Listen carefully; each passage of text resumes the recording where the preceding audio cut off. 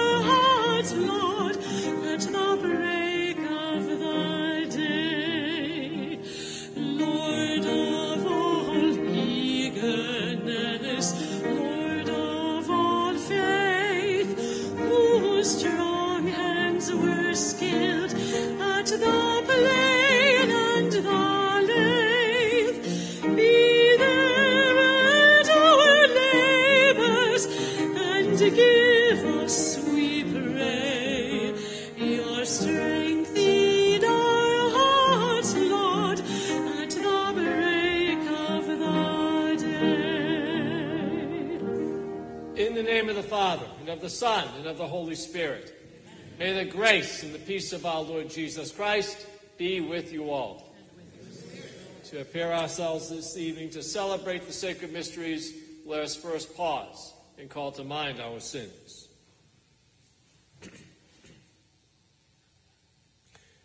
You were sent to heal the contrite of heart. Lord, have mercy. Lord, have mercy. You came to call sinners. Christ, have mercy. You are seated at the right hand of the Father to intercede for us. Lord, have mercy. Lord, have mercy. May Almighty God have mercy on us, forgive us our sins, and lead us all to everlasting life. Amen.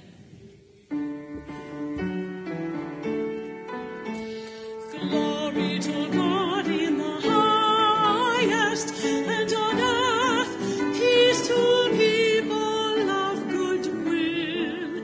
We praise you, we bless you, we adore you. We glorify you.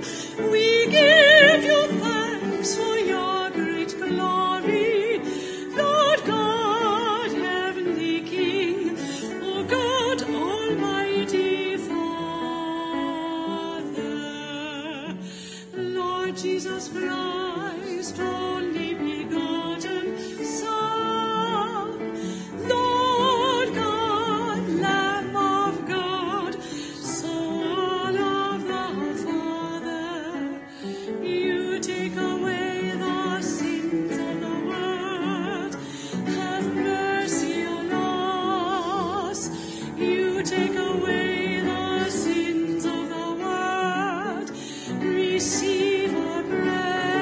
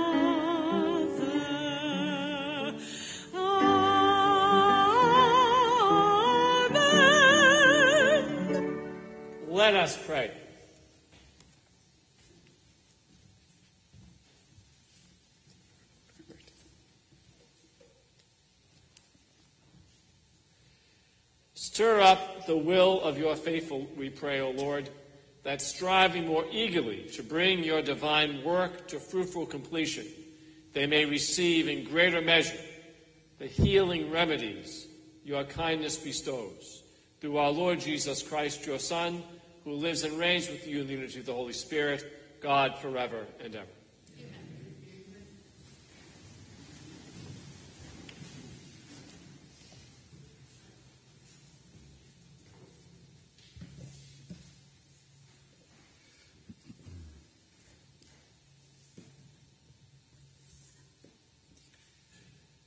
A reading from the book of the prophet Malachi.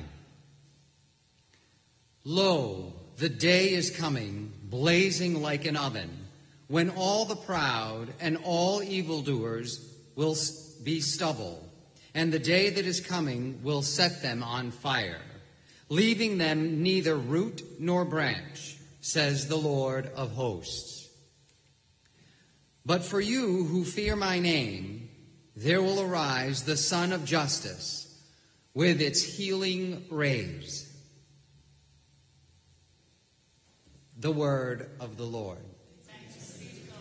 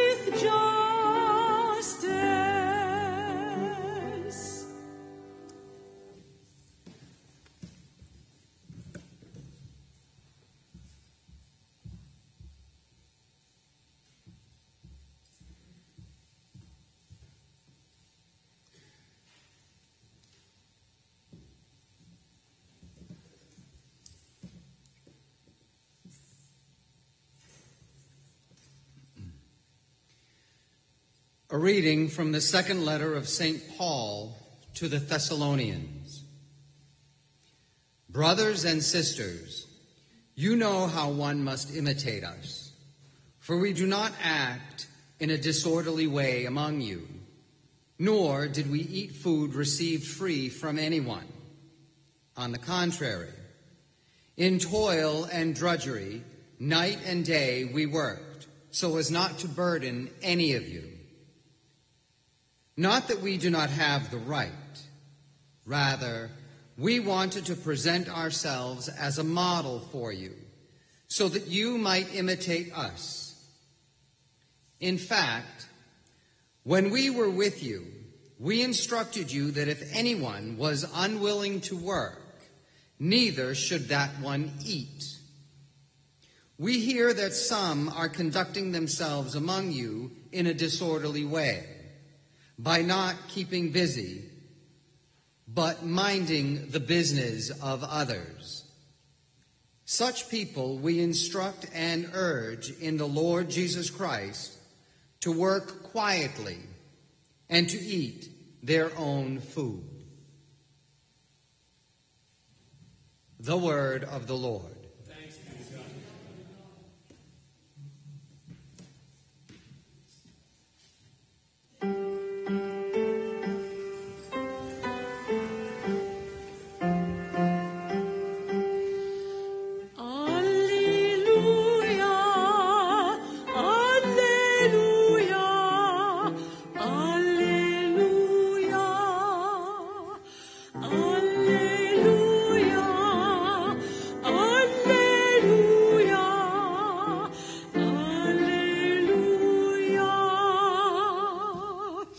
Stand erect and raise your hands, because your redemption is at hand. Alleluia, alleluia, alleluia.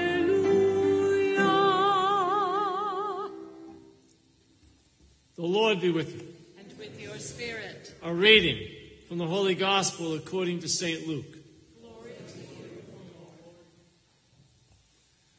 While some people were speaking about how the temple was adorned with costly stones and votive offerings, Jesus said, "All that you see here, the days will come when there will be not left a stone upon another stone that will not be thrown down." Then they asked him, "Teacher, when will this happen? And what sign will there be when all these things are about to happen?" He answered, "See that you are not deceived. For many will come in my name, saying, 'I am he,' and 'the time has come.' Do not follow them.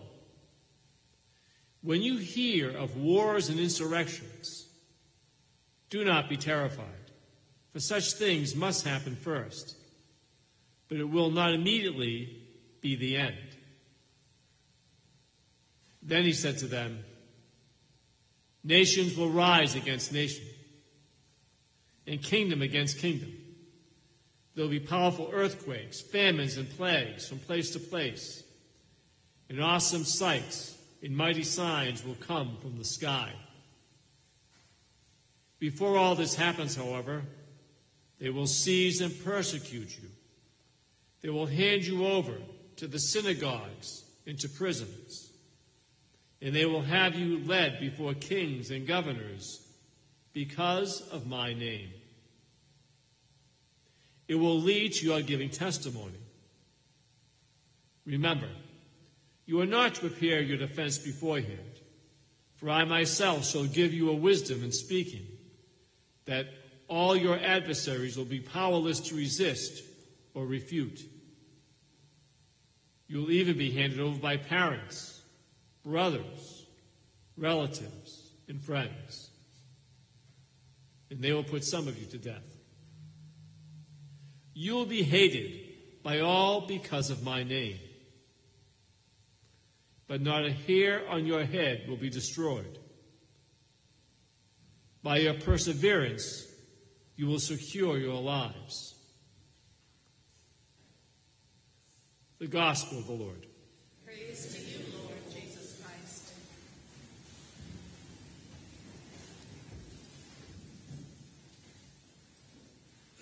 On Thursday night, I was invited to attend dinner up at the American Legion on Federal Furnace.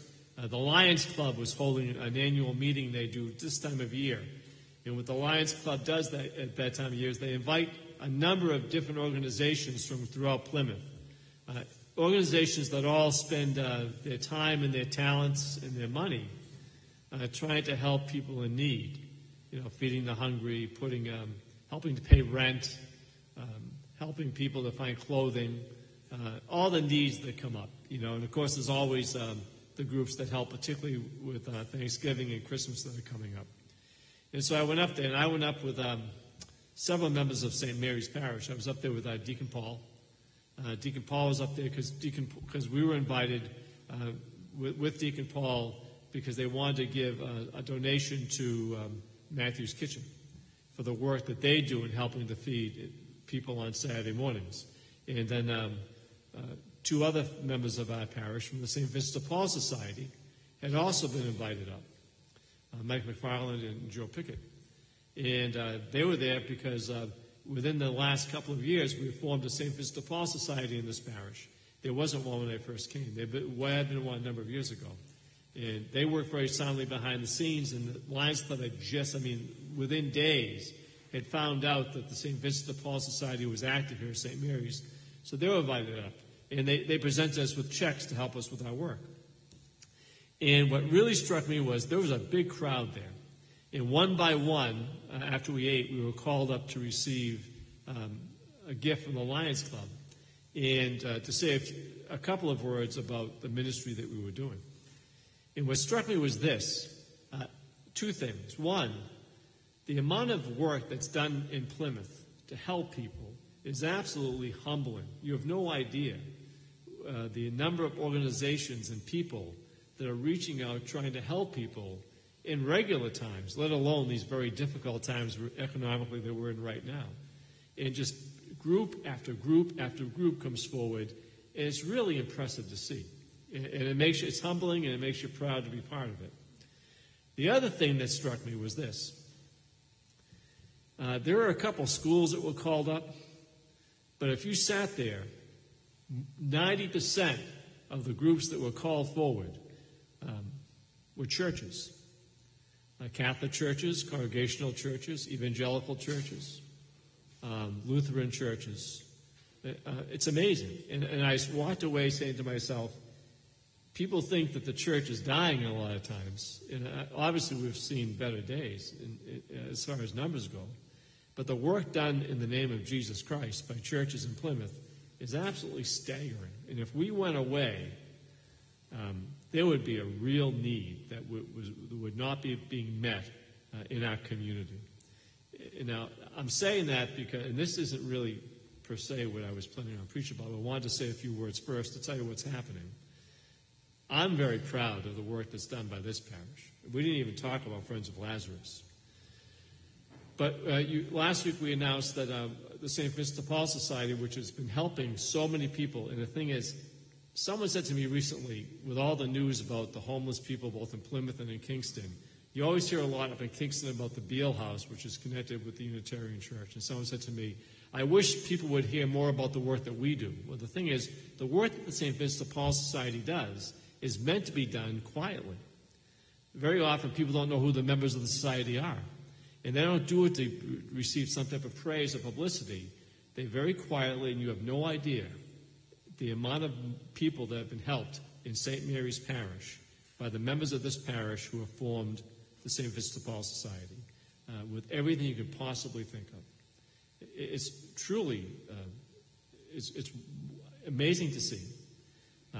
Well, we announced last week that they're taking up their collection to help people at Thanksgiving. They always need help. At Thanksgiving, they try particularly to try to help families.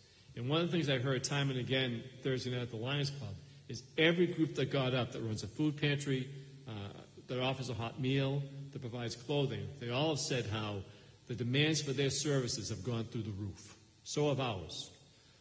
And so there's always need for support. And I know it's difficult for people to support. We thank you for what you've done. But for Thanksgiving, these envelopes are they're in the church last week. And if you want to help with Thanksgiving, you can put these with the collection, or if you missed the collection, you give it to me, or there's even a drop box, a lock box on the front door of the rectory here. Drop it in there. And it says right on it, please place your offering of cash, check, or Stop and Shop gift card in this envelope, and it'll go to the St. Vincent de Paul Society. And I guarantee you, it'll be put to good use, and it's what we're called to do.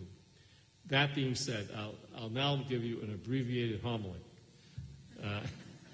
But I thought it was important that you know. It's amazing what happens. We're not just about praying, we're about doing. If you look around right now, look at the windows, how dark it is outside. We're coming to the end of the year. And as we come to the end of the year, the church readings come to, we're at the end of the church year. Next week is the last Sunday in church, in ordinary time. Christ the King. And as you know, if you notice, as we get near the end of the year, the readings, like the evening around us, the readings become darker. They speak of the end times. So we have Malachi speaking about, his words. Lo, the day is coming, blazing like an oven, when all the proud and all the evildoers will be stubble. The last judgment. We have Jesus today speaking about the temple being destroyed and speaking about the end times. And it's difficult to hear those. It's difficult to preach about those sometimes. But this passage from Luke's Gospel, I think, it needs to be read on a couple of different levels. One of the levels is it's about the resurrection. It's about last judgment. It's about our belief that we will rise from the dead. It's about that we believe that we're going to be judged. But the other level has to do with what we place as important in our lives. I mean, look at the scene. Jesus has finally reached Jerusalem. He's been traveling with his disciples all this time. We've been hearing these Gospels as he makes his way towards Jerusalem, where he's going to be crucified. And they've listened to him. They've witnessed his great miracles. And they know there's something powerful happening here. And they're Jews. And when they get to Jerusalem, the holy city, they come to the temple. In the temple, we don't have an equivalent of the temple of Solomon. The temple not only was the holiest place in the world to Jews of Jesus' time, it was literally the one place where God was. That's why people traveled there for sacrifice. But it was one of the great mysteries of the ancient world. It was an imposing, impressive building. And they finally get there, and he's standing there with the crowds who have listened to him, and we're told they're talking about the temple. Look at it. Some of them have never seen it before. And they're talking about how it's adorned with costly stones and votive offerings. It's incredible. And what does Jesus say? It's going to come a day, it's going to be gone. It's going to all be gone. It's going to be wiped away. There won't be a stone upon another stone. I think what's important about that is this. We're reminded as disciples that while we live in this world and we engage in the things of this world, and we're called to experience the joys and all the things this world has to offer, we're reminded that this world isn't all that there is, that there's something else. And it doesn't matter what we conceive to be the most important thing in our lives. We just went through an election season. I'm 60 years old. For about the 15th time, I was told that this was the most important election of our life. Well, I've survived all the other ones. I'll probably survive this one, too. I've seen people held up as being, that's the person we ought to follow. Or I've seen trends come and go. Or we all see people who, they want to be famous or they want to be rich. They want to, fine. But no matter what you have in your life, and no matter how important you think it is, or how important you think some person is, everything is going to pass away. It's all going to go away. We live in this world to be in the world in the here and now, but we believe that there's so much more, that there's a fullness of life that God wants us to experience. And if we spend our time focusing solely on what we can see and what we can achieve here as being an end in and of itself, then we're missing the point of what Jesus is telling us. Jesus loves the temple. He's a faithful rabbi. He's a Jew. He's the Son of God, but he respects the temple. But he knows that no matter how beautiful or how important it may be, it's going to pass away. In the year 70, the Roman army comes in and wipes the temple off the face of the earth. And to this day, it doesn't exist. All that's left to this day is the Wailing Wall in Jerusalem. We're reminded it's good to enjoy the pleasures of this life. It's good to want so many of the things this world has to offer, but these readings remind us that this isn't all there is. Our gaze should always be cast to what comes next. And Jesus tells us that we need to prepare ourselves to be able to live not in this life, but in the life to come. And how do we prepare ourselves to live in the life to come? By being the people that Christ has called us to be. That's why I can start by telling you about the great work being done in Plymouth, by helping those who are in need, by feeding the hungry, by clothing the naked, by welcoming the stranger, by visiting the sick and in prison. We are preparing ourselves to live in this life, but we are really preparing ourselves to live in the life to come. May God bless you.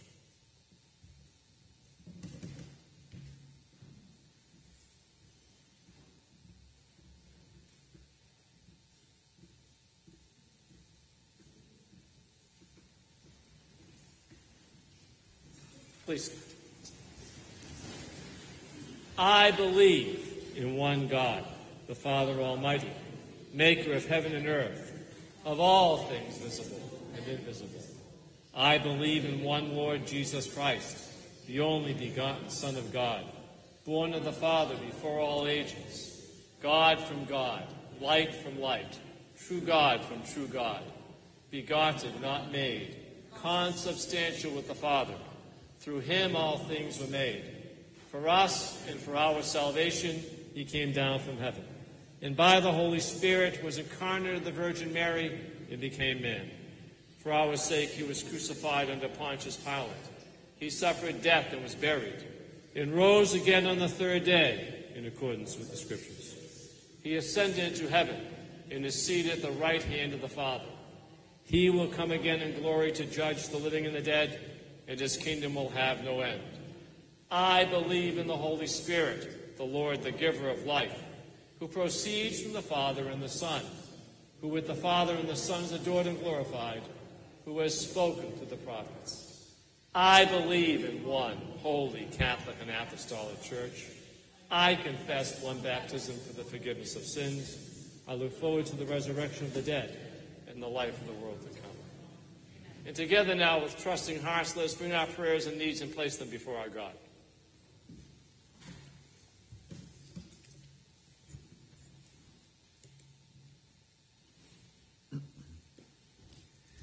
For the Church, that we may offer hope and vision to all the human family in times of confusion, and offer support to those who are searching for God, we pray to the Lord. Lord, hear our prayer. For the grace of perseverance, that God will strengthen and sustain us in remaining faithful in our discipleship in times of trial and distress, we pray to the Lord. Lord, hear our prayer. For children who are rejected, abused, or neglected, that God's tender compassion will comfort them and that they may experience love and nurture, we pray to the Lord. Lord, hear our prayer. For families that are divided and in opposition to one another, that God's peace may touch their hearts and lead them toward reconciliation and healing, we pray to the Lord. Lord, hear our prayer. For all veterans, that they may know God's presence in their hearts, be healed of physical and mental injuries, and be blessed with health and well-being, we pray to the Lord. And for the intentions of those gathered here, known to God alone, we pray to the Lord. Lord, hear our prayer. Loving fathers, with confidence this day we come before you with our prayers, needs, and intentions. We ask you to receive them. We make them now as always in the name of Jesus Christ, who is our Lord and Savior forever and ever. Amen. By the way, anyone who would like to contribute, the envelopes I mentioned are at the doors of the church. These white envelopes, and they'll be used solely for the St. Mr. Paul Society. Our offering hymn today, number 466, The King of Love, My Shepherd Is.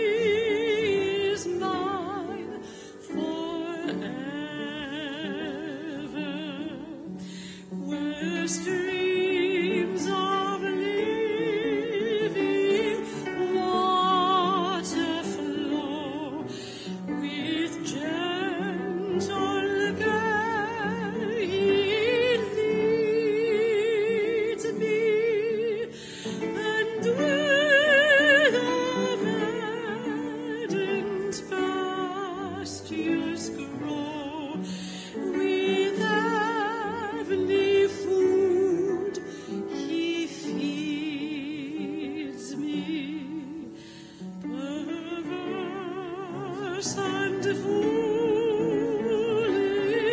I have strayed, but yet in love he sought me, and on his shoulder gently laid, and home rejoicing brought me.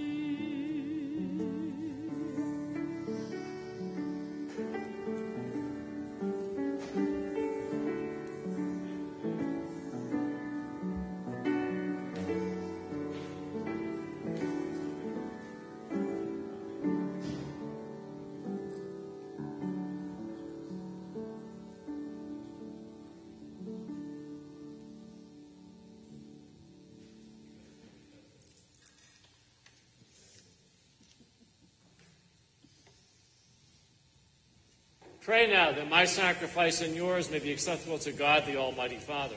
May the Lord accept this sacrifice at your hands for the praise and glory of his name, for our good and the good of all his holy church. Accept, O Lord, the sacred offerings which at your bidding we dedicate to your name, and in order that through these gifts we may become worthy of your love, grant us unfailing obedience to your commands. Through Christ our Lord. Amen. The Lord be with you. And with your spirit, Lift up your hearts. we lift them up to the Lord. Let us give thanks to the Lord our God. It is right and just. It is truly right and just, our duty and our salvation, always and everywhere to give you thanks, Lord, Holy Father, Almighty and eternal God. For just as through your beloved Son you created the human race, so also through him with great goodness you formed it anew. And so it is right that all your creatures serve you, and all the redeemed praise you, and all your saints with one heart bless you. Therefore we too extol you with all the angels, as in joyful celebration we acclaim.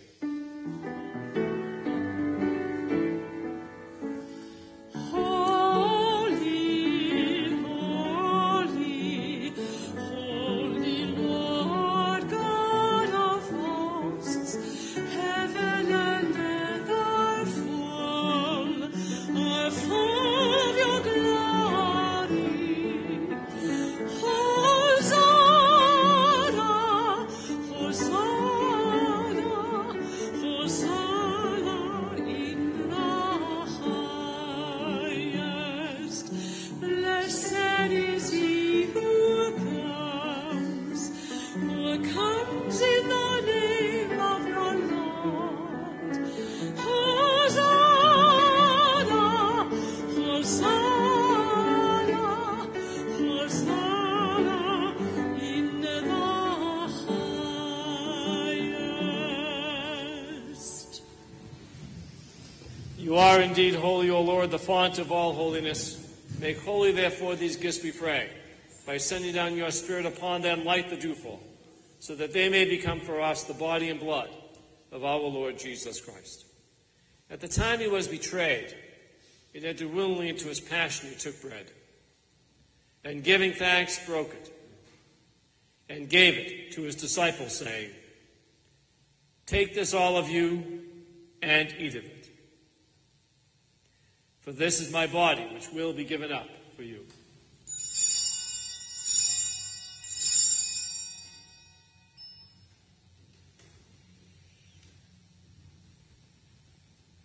In a similar way, when supper was ended, he took the chalice, and once more giving thanks, he gave it to his disciples, saying, "Take this, all of you, and drink from it. For this is the chalice of my blood, the blood of the new and eternal covenant, which will be poured out for you and for many for the forgiveness of sins. Do this in memory of me."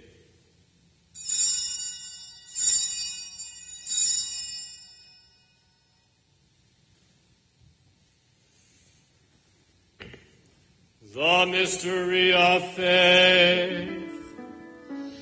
When we eat this bread and drink this cup, we proclaim your death, O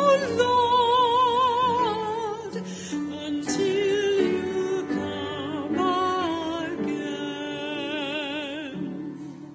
Therefore, as we celebrate the memorial of his death and resurrection, we offer you, Lord, the bread of life and the chalice of salvation, giving thanks that you've held us worthy to be in your presence and minister to you.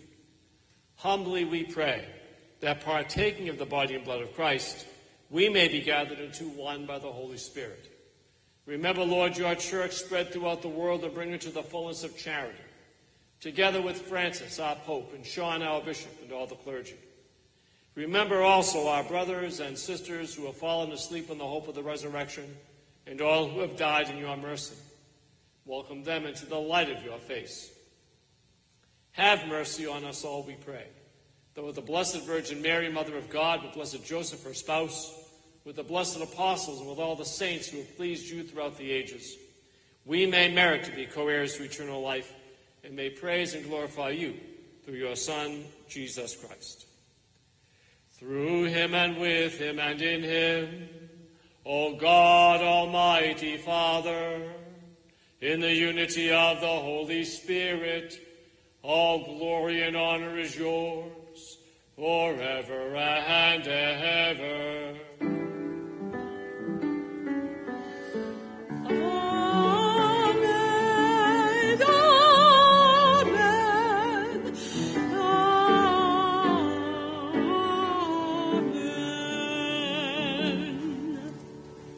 At the Savior's command, informed by divine teaching, we dare to say, Our Father, who art in heaven, hallowed be thy name. Thy kingdom come, thy will be done, on earth as it is in heaven. Give us this day our daily bread, and forgive us our trespasses, as we forgive those who trespass against us.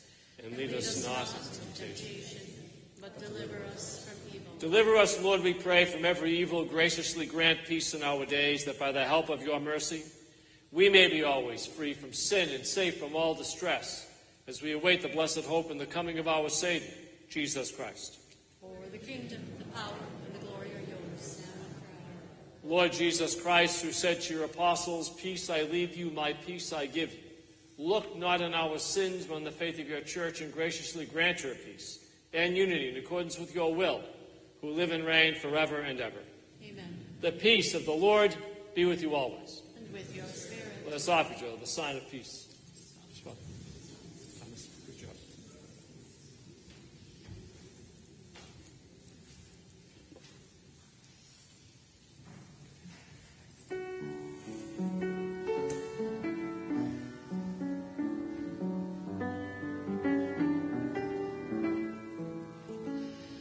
Jesus, Lamb of God, you take away the sins of the world. Have mercy on us. Jesus, Lamb of God, you take away the sins of the world. Have mercy on us. Jesus, Lamb of God, you take away the sins of the world. Grant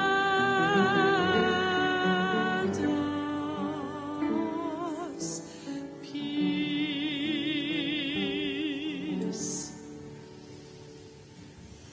Behold the Lamb of God, behold him, who takes away the sins of the world. Blessed are those called to the supper of the Lamb. Lord, I am not worthy that you should enter under my roof, but only say the word, and my soul.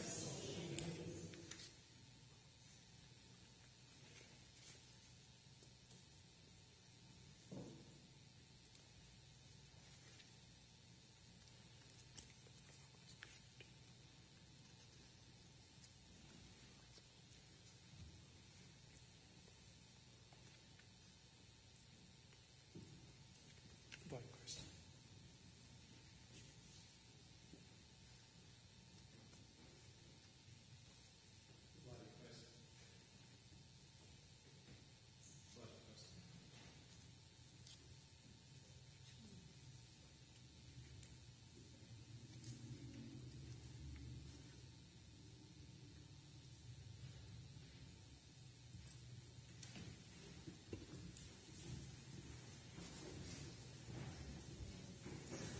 Our communion song today, number 598, Christ be our light.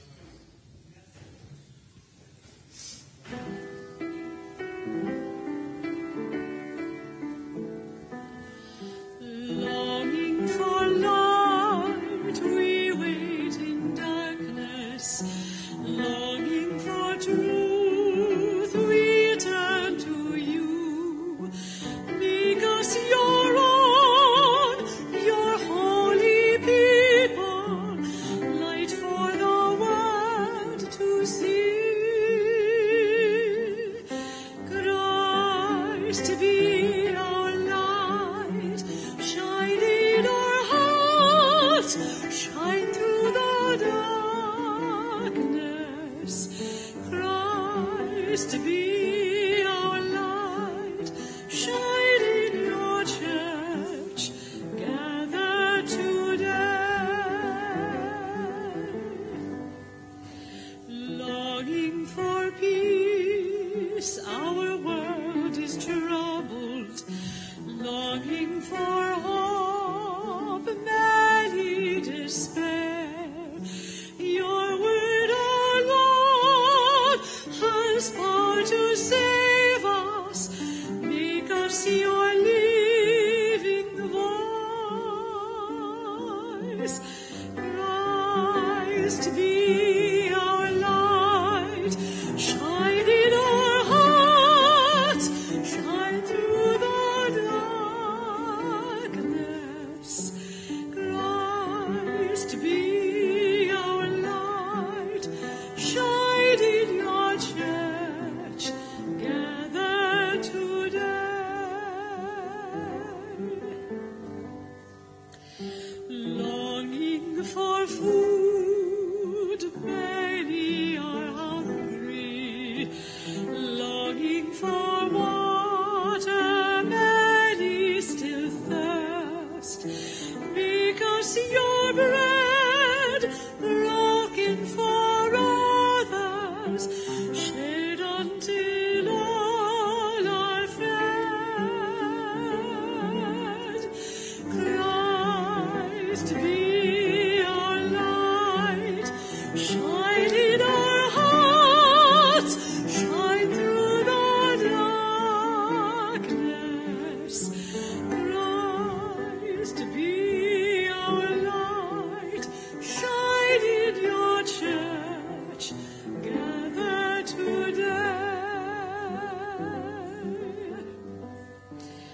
Longing for shelter, many are homeless. Longing for warmth, many are cold. Make us your building, sheltering others, walls made of living stone. Christ be our light, shine in our hearts, shine through the darkness. Christ be our light, shine in your church, gather today. Many the gifts, many the people, many the hearts that yearn to belong. Let us be servants to one another, making your kingdom come.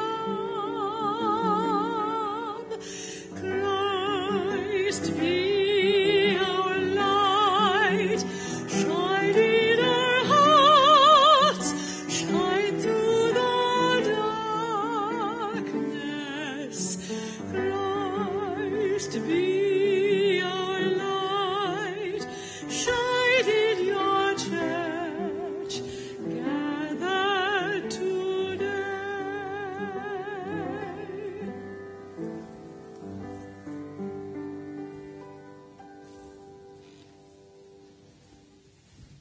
Let us pray.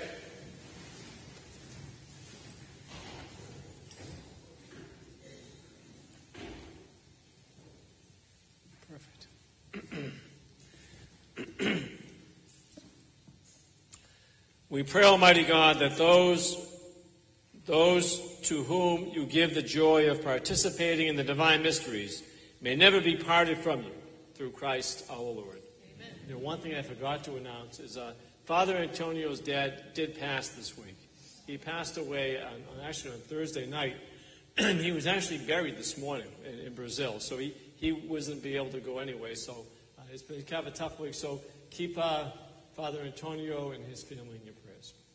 The Lord be with you. And with your spirit. May Almighty God bless you, the Father, the Son, and the Holy Spirit. This Mass has ended. Go in peace. Thanks be to God. Our final hymn together today, number 443, How Can I Keep From Singing? 443.